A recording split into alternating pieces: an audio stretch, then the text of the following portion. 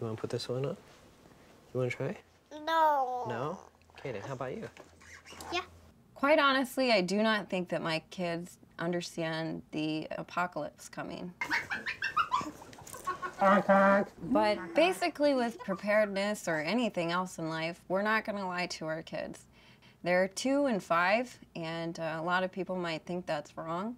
The winner will get a couple pops. You want pop? Blue pops? 2 pops. Blue pops. 2 blue pops. Are you ready? Go! Go! Pants. Put on your boots. Hurry, hurry. Push. 3, 2, 1. Bam! Woohoo! Good job, Big Nose. We won. If there was a nuclear fallout or something, it would be get your stuff, get your pack back. This is serious. Do they know it's you?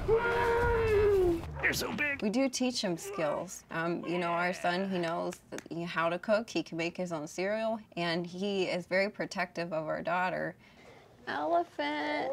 Elephant. If something were to happen to my husband and I, I'm very confident that he would be able to take care of himself and my daughter.